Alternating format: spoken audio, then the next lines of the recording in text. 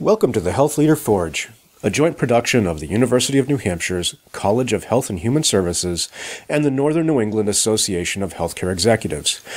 I'm your host, Mark Bonica, of the Department of Health Management and Policy here at the University of New Hampshire, and today I'm pleased to share with you a special episode of The Forge.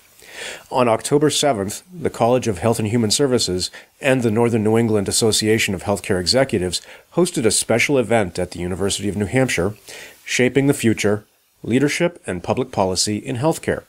We had 2 panels and a keynote speaker, and it was a terrific event. You are listening to the keynote talk by Dr. Josephson, CEO of the Brattleboro Retreat.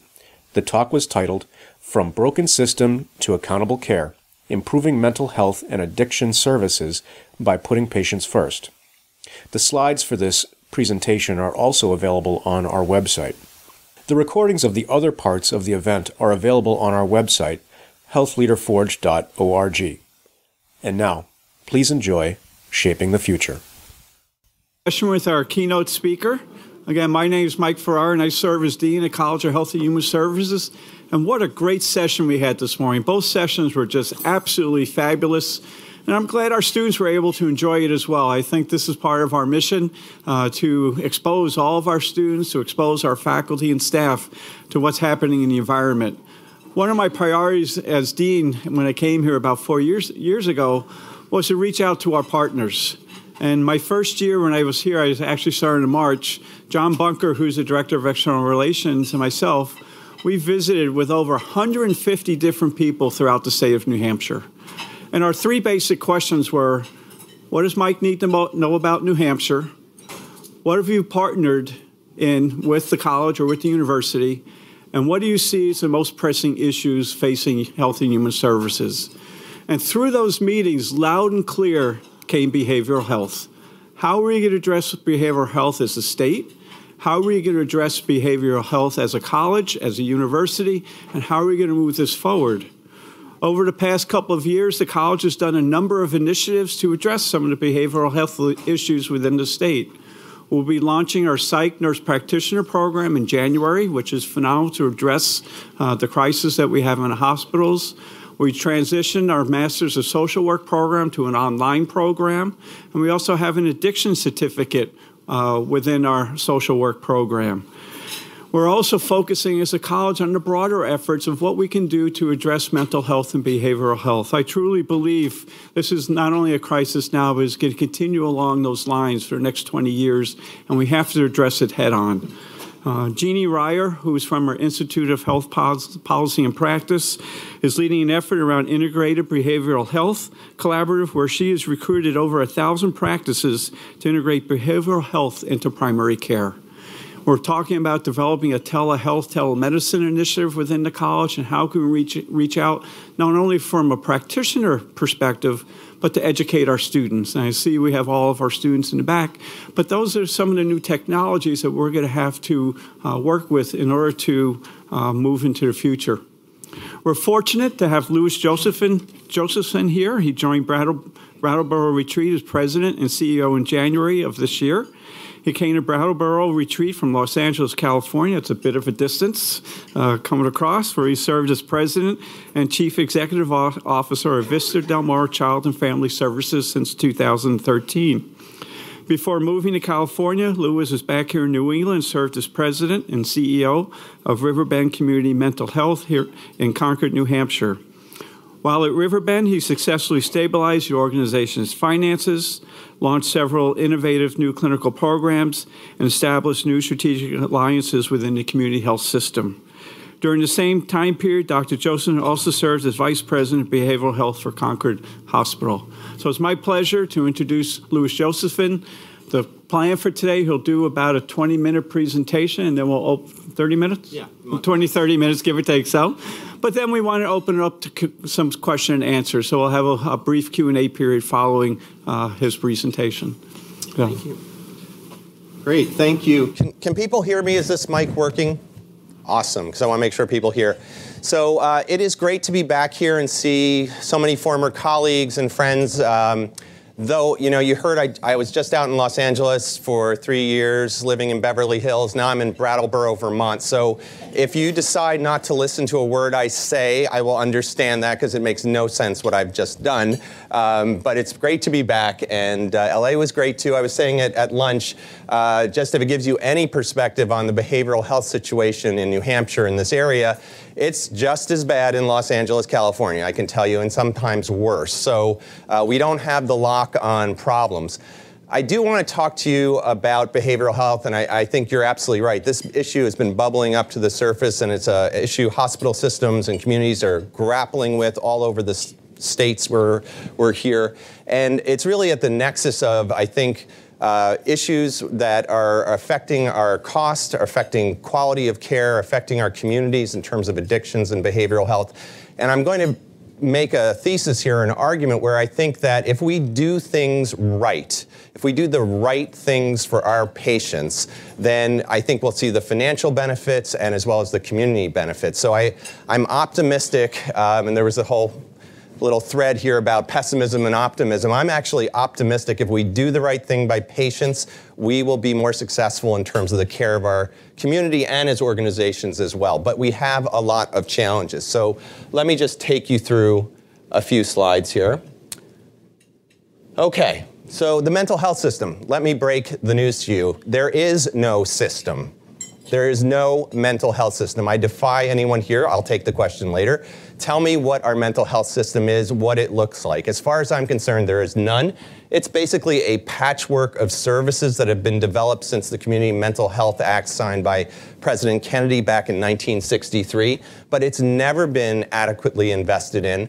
And as we were talking about earlier at the break, it's essentially, I know people have a hard time sometimes getting their heads around what do we do in behavioral health, but what we are given, our toolbox and our resources in behavioral health is the equivalent of giving a physician a patient with an infection, and you'd want to prescribe a course of antibiotics for 2 weeks, and you've got 1 week. And basically you're telling your patient to cut their pills in half, like many of our patients do because they can't afford their pharmaceuticals. And so giving half a dose, we're supposed to somehow get the results that the patient needs within a system that's not a system. So we've never adequately invested. People always ask me, what's the biggest mental health provider system, if you will, in the country? It's our jails. Our jails by far are where we're giving inpatient psychiatric care in this country. So again, think about this with a medical paradigm, if you will. We've got a lot of people in this country suffering from Alzheimer's, for example. There's behavioral symptoms that are part of Alzheimer's. People can get violent at times. People can get very dysregulated at times. Would we all be okay if grandma or great-grandma was put in jail because the nursing home or the care facility couldn't handle their aggressive behavior when they're dysregulated? I think we'd say that was shocking and outrageous, but somehow, when it comes to psychiatric illness, we're okay with people being served in jails. We have, and we are also talking about this at the lunch break, a chronic and worsening workforce issue. So I'm so glad to be talking here at the university with young people who are interested in coming into the field. We need your energy, your minds, your effort in mental health and healthcare, of course, writ large. But it's a crisis. We are losing psychiatrists at a greater pace than we're replacing them in the workforce. And then we've talked a lot about crisis. We've used the word crisis quite a lot. We have the largest healthcare disparity in our population when SPMI is seriously and persistently mentally ill. Adults are dying in this country on an average of 25 years earlier than the general population. That is the biggest healthcare disparity in the country. But I think if you asked even people in this room who are some of the more informed people about healthcare, they wouldn't know this. And if you go to the World Health Organization, they say that by 2020, mental health disability and the effects of that will be the biggest public health issue in the entire world. So we don't always realize the magnitude of what we're facing when we're talking about mental health. And we're trying to do all of this without a system. And you could say this is, last bullet here is actually the results of not having an adequate system. Okay, so just from a little bit of a healthcare perspective, and as somebody who runs a psychiatric hospital now, this is a very important slide for me. This shows the number of psychiatric beds in this country, where they were in 1995 and where they are in 2010. So it really, just a 15-year period, we see the reduction in psychiatric hospitals and the reduction in psychiatric units within larger medical hospitals across the country.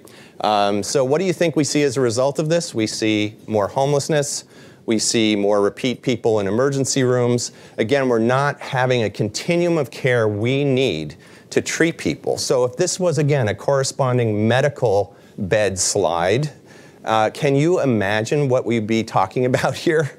You would be saying, this is crazy. You mean I can't get my husband into a hospital bed when he had a cardiac event? You're kidding me, right? There's just no beds out there, so I had to kind of wait in an emergency room for 8 days till I could get him into a cardiac bed or unit. But that's really what we're talking about in psychiatry. I will tell you, to try to bring this a little bit up to date, you're going to start seeing a small uptick in this number in the last 5 years. I think a lot to do with the Affordable Care Act and some other incentives that are out there, but still we're way below where we would need for our population in terms of beds. Just a couple of statistics so you have this in your mind about the behavioral health field. CDC says that about half of us will develop a mental illness in our lifetimes.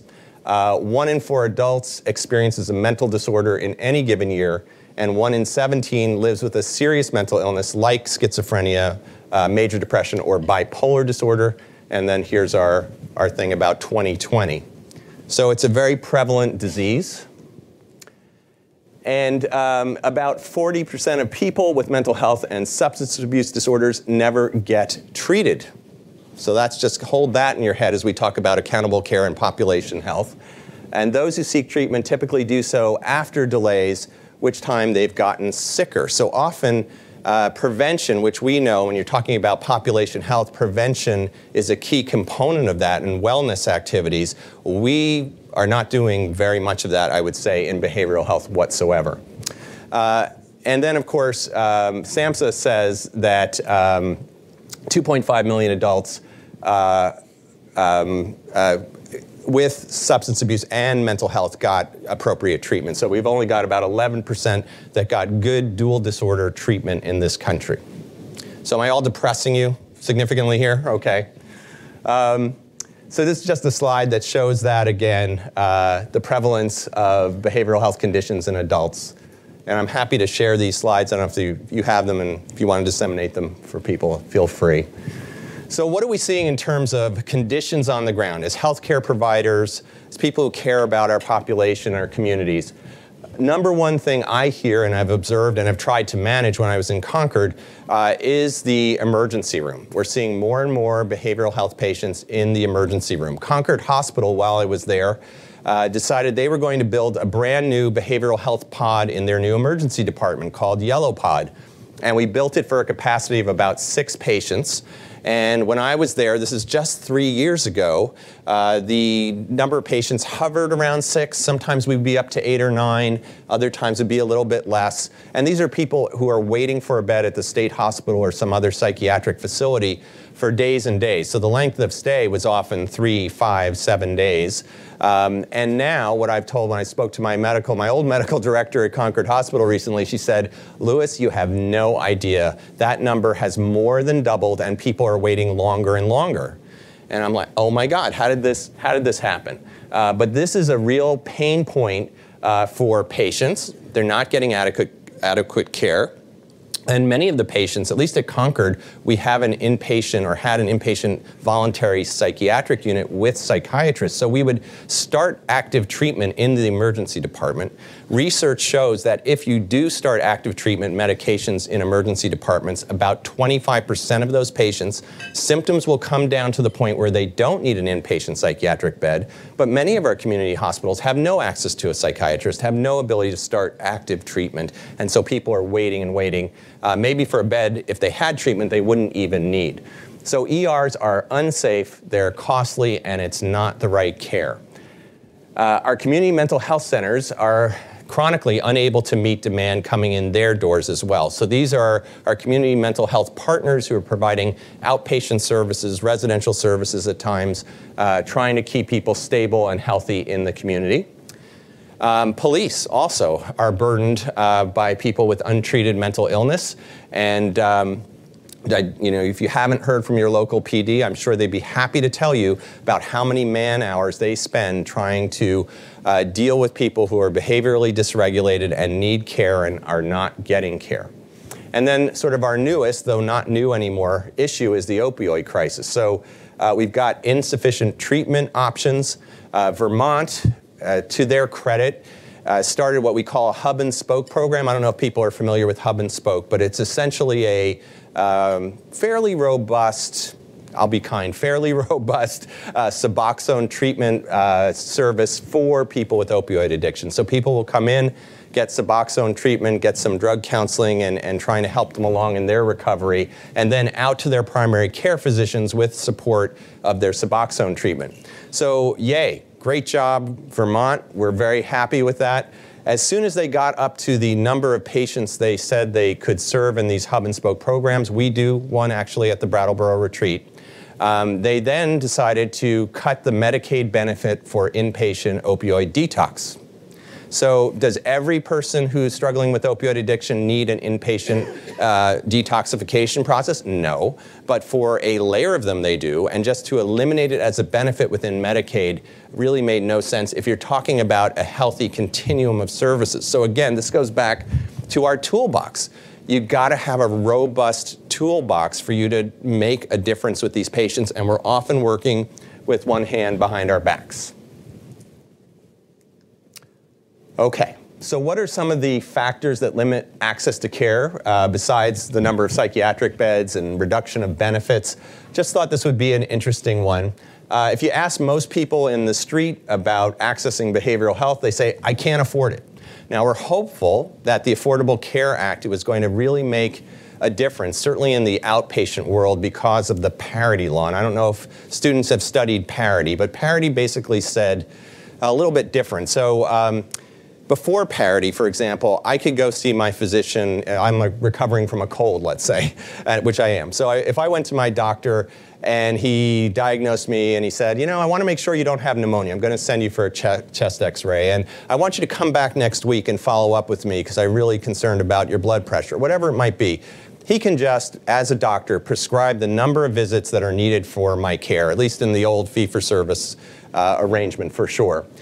Parity was not the same with mental health. If I had a patient come to me with depression and I diagnosed them with depression and I think I need to see them for a period of 3 months to do some cognitive behavioral therapy with them, a managed care company would come in and say, sorry, we will give you 2 sessions. Assess the patient, make sure what they need. Maybe we'll give you a couple more sessions after that, and you're in a fighting, haggling relationship to try to get commercial and other payers to give you adequate coverage to meet the patient's needs. So parity said you can't do that. You can't have people going to a health care provider, medical provider, and they can prescribe what's needed, but the mental health provider cannot. The problem is, just because we passed the parity law does not mean the insurers are sort of saying, oh great, I can open up my checkbook and pay for all these mental health sessions that I never used to have to pay for. So it's really become house by house fighting, where patients, communities, states are saying, sorry, you are to an insurer, you have not followed the parity law, and give real examples and get into a fight with them. But most of the big issue in terms of access is cost.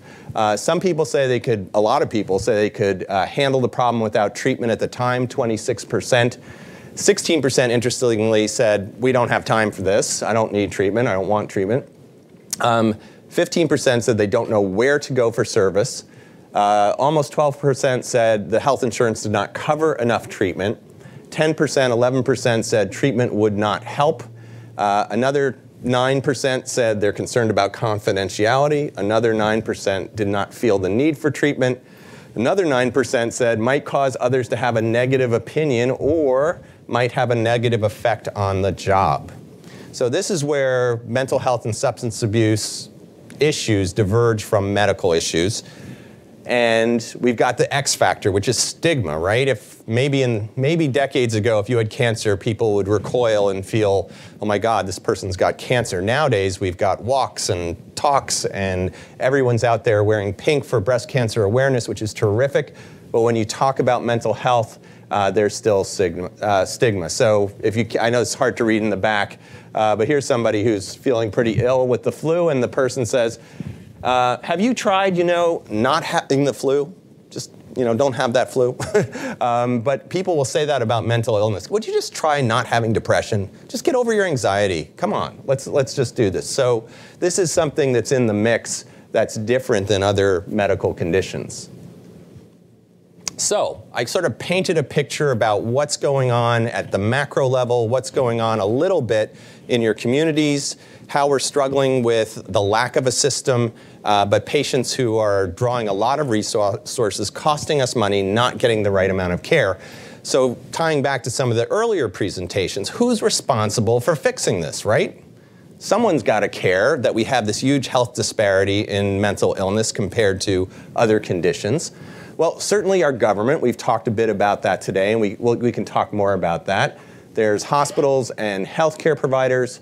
There's community organizations like community mental health centers and drug treatment centers. Police and jail are at the table. ACOs, which we'll talk a little bit about, accountable care organizations, or maybe your organization, whatever it might be. So there's a lot of diffuse responsibility and accountability for who owns this. And hearing Rich talk at the earlier panel, I'm not going to remember exactly what he said, so please, I don't want to misrepresent, but he said something in response to, we were really hurting financially, and we had all these people with psychosis and mental health issues, and yikes, that was just overwhelming, and it's costing us a lot of money, so we went and did something for seniors. I think that's kind of what he said, and I understand that completely. I am not critical of that, but that's the hot potato nature of what we do. A lot of people think it's overwhelming. These are kind of scary people with difficult conditions that can't be well treated, and so we'll focus on something we know a little bit better, like elder care. Nothing wrong with that, but I think we're both ignoring a tremendous need, and we're, I think, ignoring an opportunity. So, how do we get to a win-win around behavioral health where we're making appropriate investments, showing some return on those investments, and also helping our bottom line and healthcare professionals? So the best thing is, and I feel the need to state this because as I go around talking to folks, often people think, I don't know if it's a media thing or a dramatic thing, but people are in therapy, for example, forever. Sort of the Woody Allen, I'm going to be in therapy talking about my problems for my entire life. Well, that's just not the case. I was meeting with a supporter of the retreat a couple of weeks ago, and she said to me, I have a coworker, she works for Liberty Mutual Insurance Company, I have a coworker whose teenage son is suffering from anxiety to the point where at different points during the week he has to leave school and come home. And so the supporter of the retreat said, did you think about getting him some help, some treatment? And the mom's like, no, he'll just have to get over it type thing.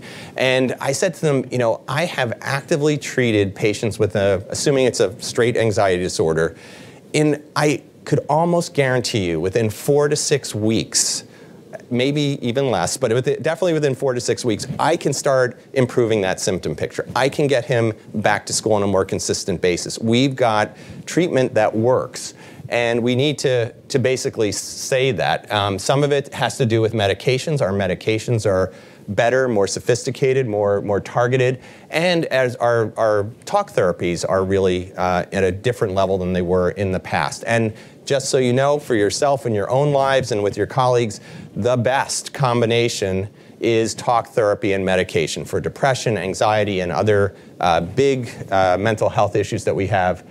Treatment works, and a combo therapy is often the best mix. So that's a really great thing. We've got something to offer. Now, you might think, and we were talking to someone else at the lunch break, about, oh my God, we're losing our shirts on people with behavioral health, and we can't, maybe we're responsible a little bit, but that's the government's responsibility? What about that Department of Mental Health, right? They're supposed to take care of these people, and if we wade into that and do that work or support that work, we're taking on responsibility we shouldn't have to have as a healthcare system. But People with mental illness are our patients right now, and they're not going away. They're your patients today, and they will be tomorrow. So if you look at this Venn diagram here, you've got people with medical conditions who have sort of an active medical condition that they're managing are about 58% of the population. We've got about 25% of our population at any point with a mental disorder in the adult population. And then you've got this Venn diagram piece where 68% of adults with mental disorders also have a chronic medical condition, and 29% of adults with medical conditions often have a mental disorder. So you think you're treating the diabetic patient, but I can tell you, and I can point you to research articles that show that your diabetic patient may also likely have depression.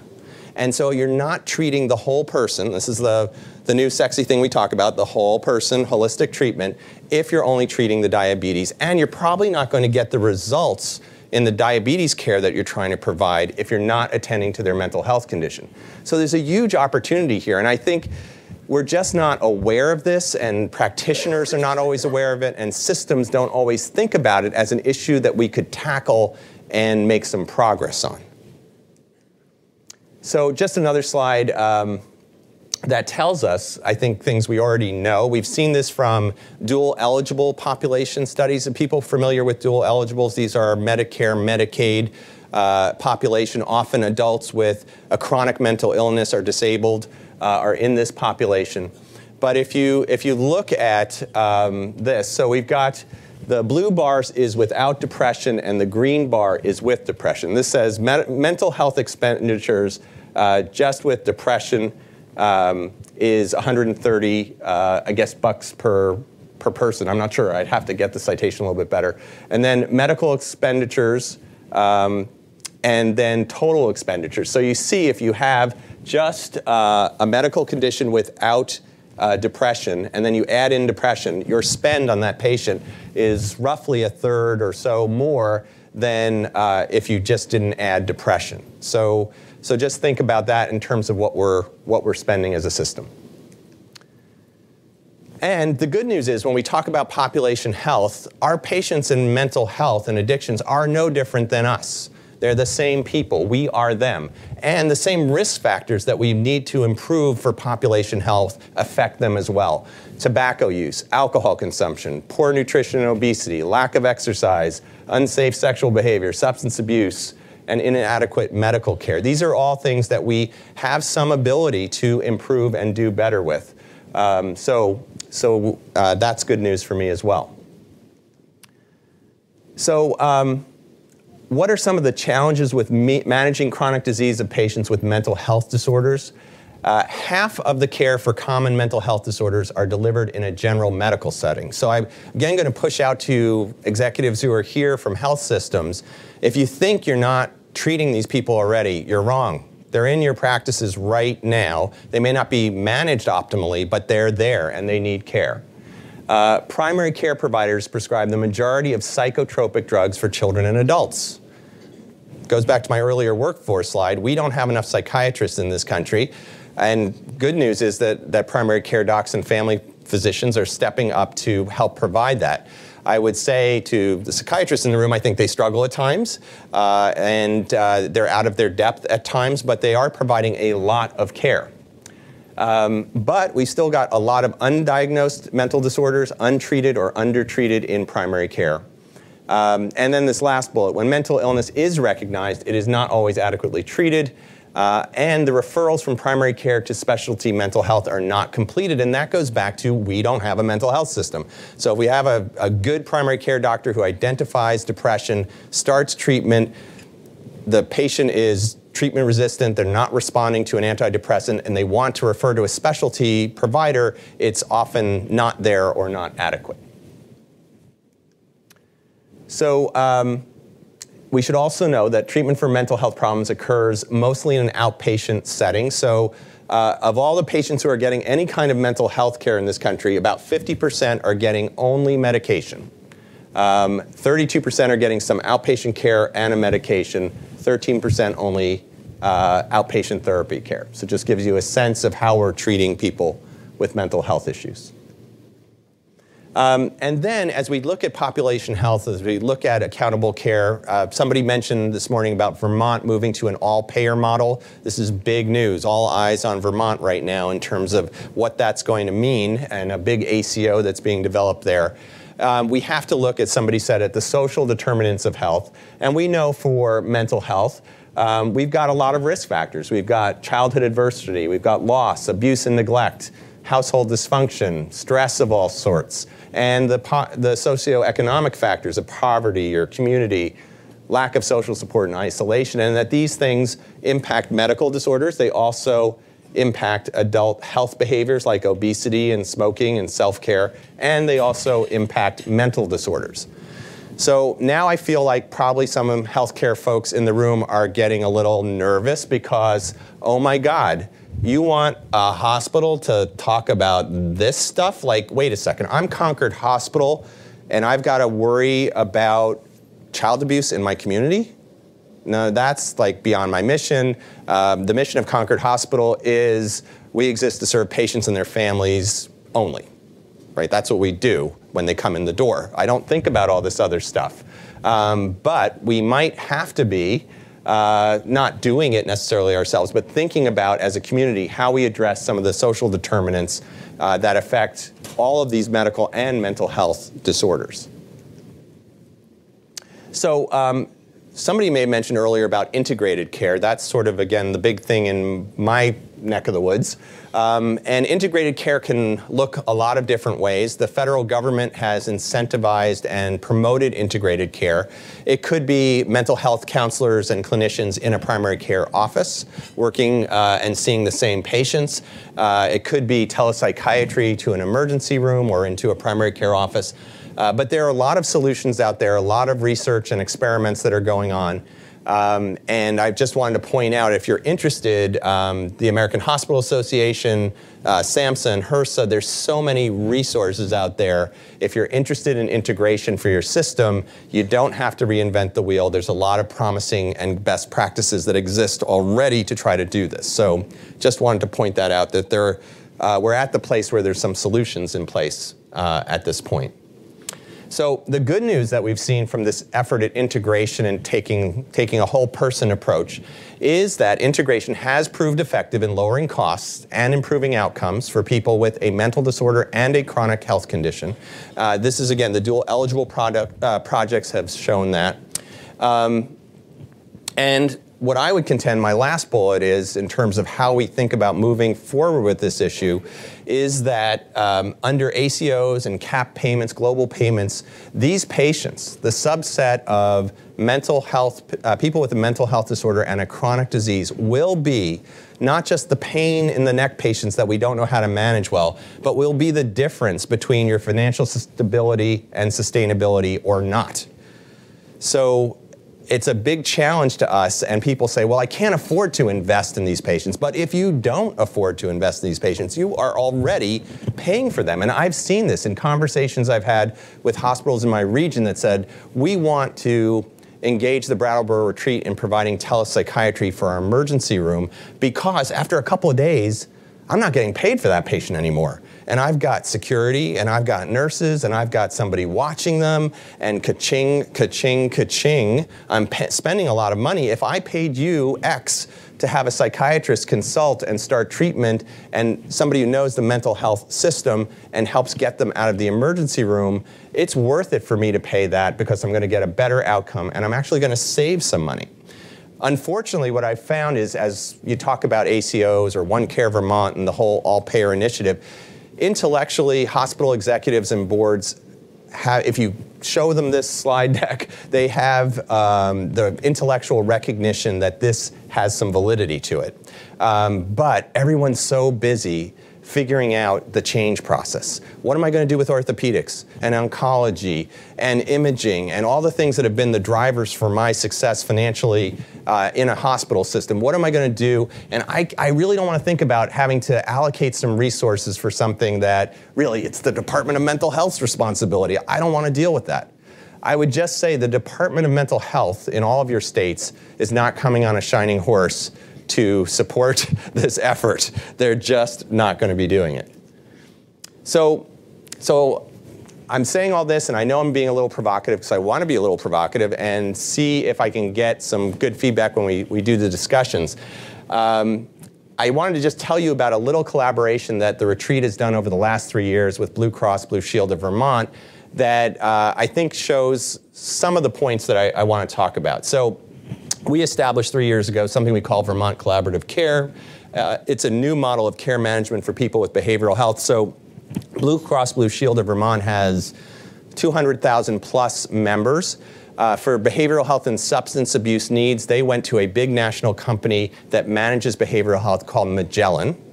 And what they found over many years with Magellan managing the care of their insured people was that there was a high dissatisfaction rate.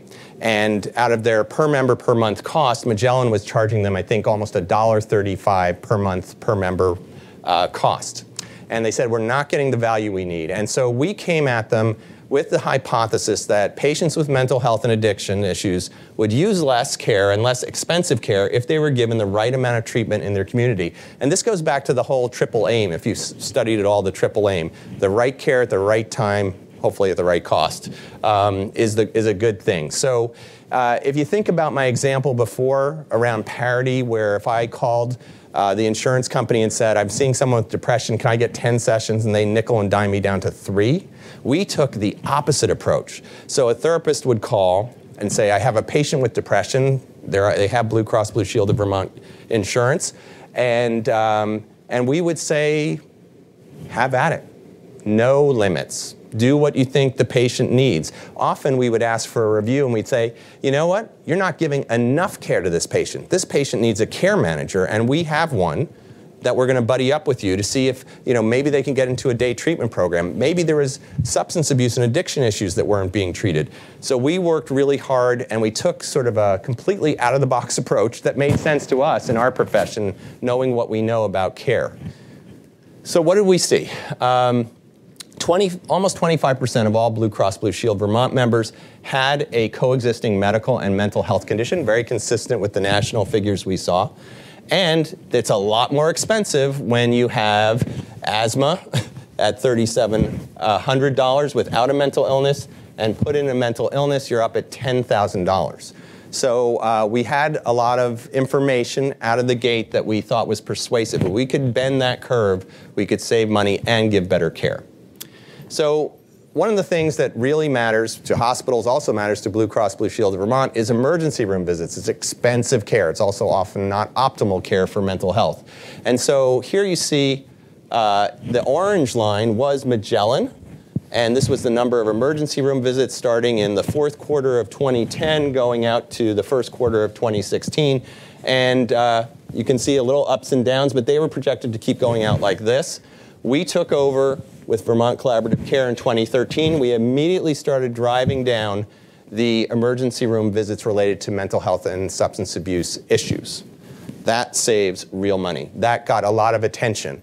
So we now have 3 years of experience. Magellan was charging $1.35 PM. Our cost for Blue Cross Blue Shield of Vermont, the Retreat Vermont Collaborative Care, is 92 cents PM.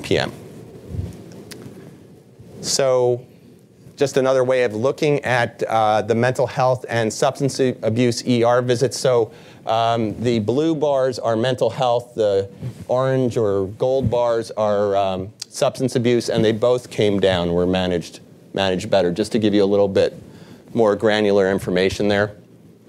What happened with inpatient care? So inpatient care was slated to go up, and we've bent the curve very slightly.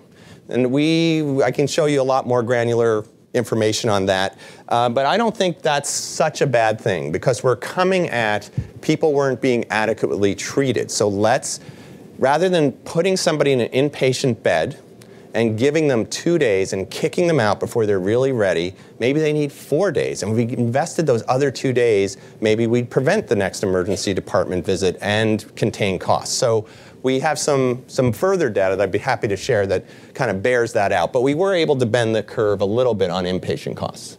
This is the HUB program, the Suboxone program for opioid addiction. This is, for example, before the hubs were available, the number of ER visits and during the hubs. So we steering patients towards the hub. So this is inpatient admissions before and after, just to give you a sense of how we've done with substance abuse as well. And then here's something, it's a little something. I won't say I'm not bragging and thumping my chest on this one, but our readmission rate, because that's another big driver. So if you look, our readmission rate for Blue Cross Blue Shield 30 days is 5.27 in 2014, almost 6% 2016. And it's not great. It's not, we've got more work to do there. But the national commercial insurance readmission rate in 2014 was almost 9%, and the same in 2015. So we're still about 3% better than the national average in terms of readmission rate. So, but more work to be done. Again, we've only been doing this for 3 years, which to me is unbelievable. So, very proud of that. So, I'm just in conclusion, I'm happy to take your comments and have some discussion. Just back to that overall picture. Here we've got health, length of life, basically, in all of these countries. And if you look, the yellow bar is overall, and then we've got male, green, and female, red. Japan lived longest, Australia, Canada, United States.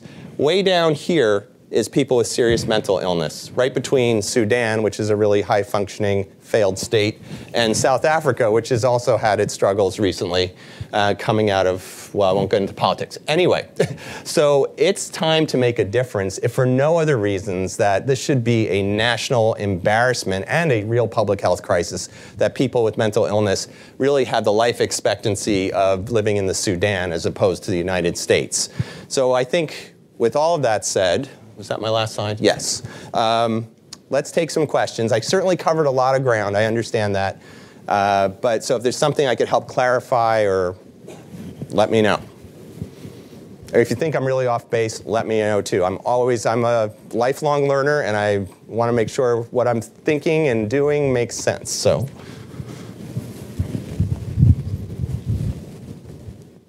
Peter. Oh, okay.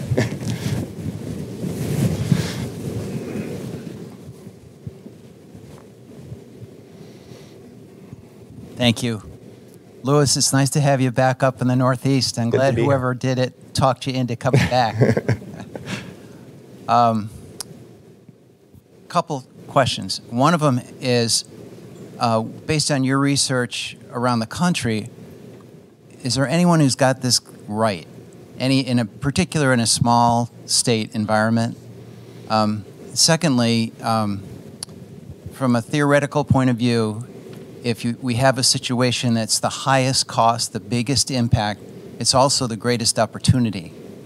And in a capitated model or the ACO model, in theory, people should be clamoring to get this done. Right.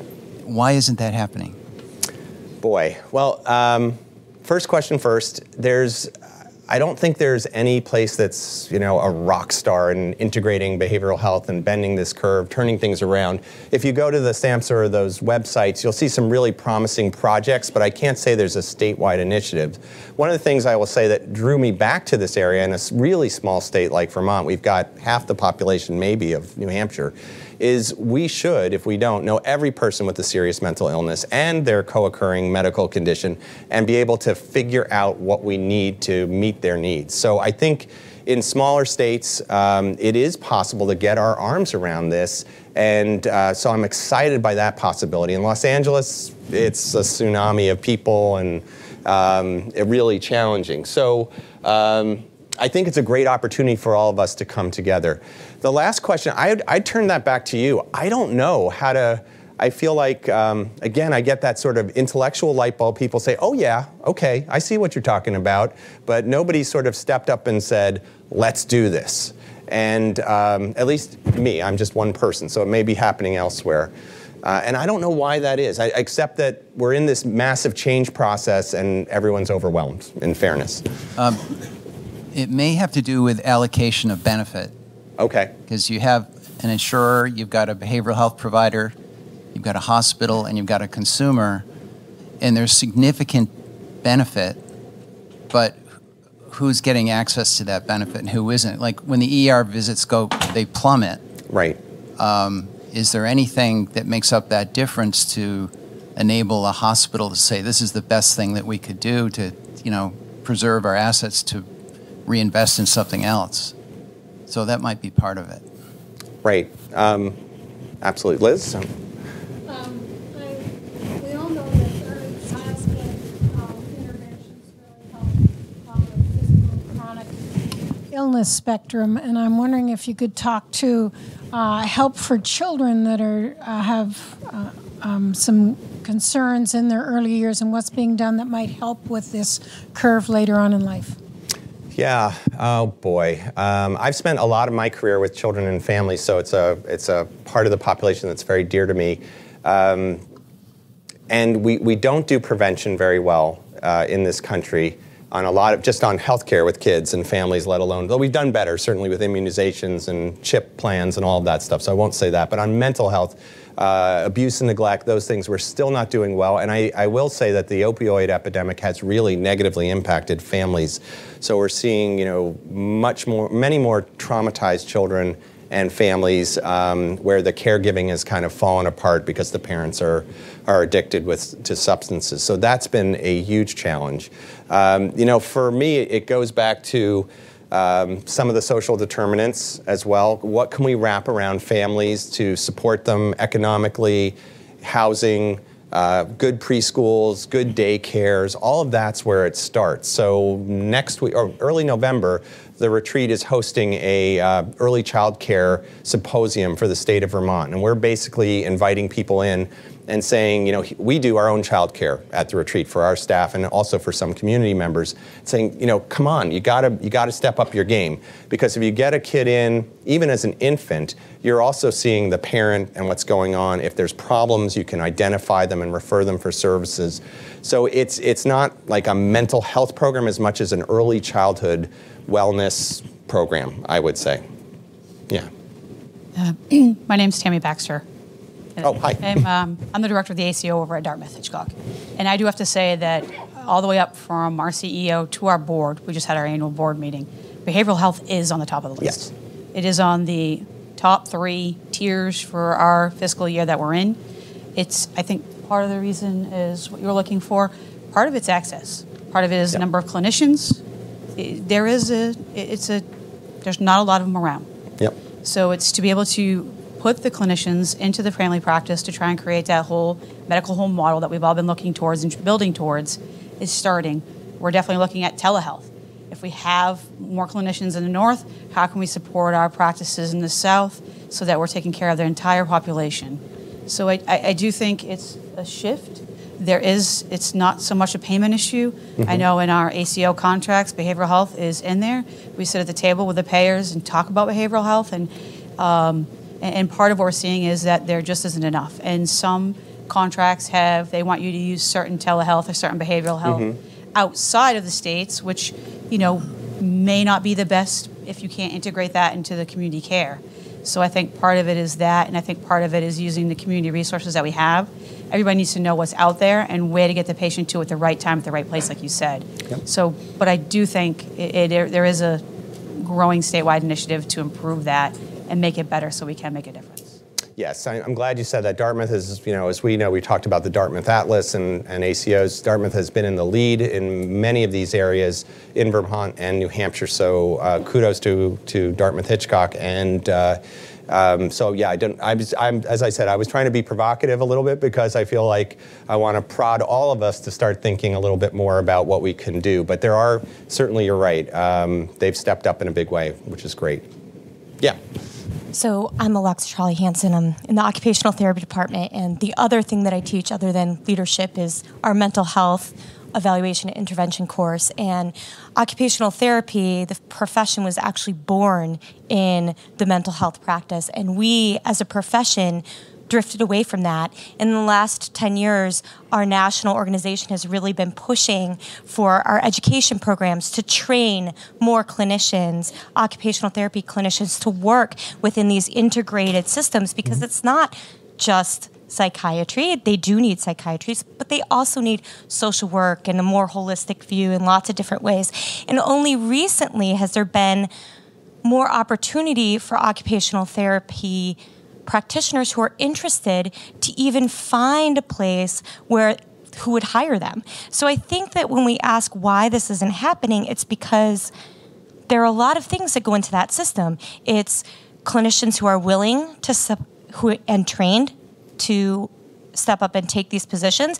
It's payment and reimbursement for those systems.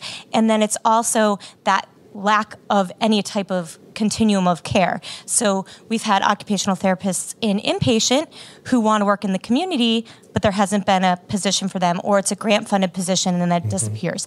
So I think I'm really, really optimistic, like you, that if we, from a academic perspective, can push and train and work with our community partners during this change to make sure that our clinicians have the skills and that the positions are available on the other side, then we can start addressing this. And then I would say the other reason that the demand isn't there is that our country has a real issue with stigma, and we do not want to recognize the fact that a number of our community members are suffering from pretty significant mental illnesses, and we don't want to talk about it. It's the elephant in the room.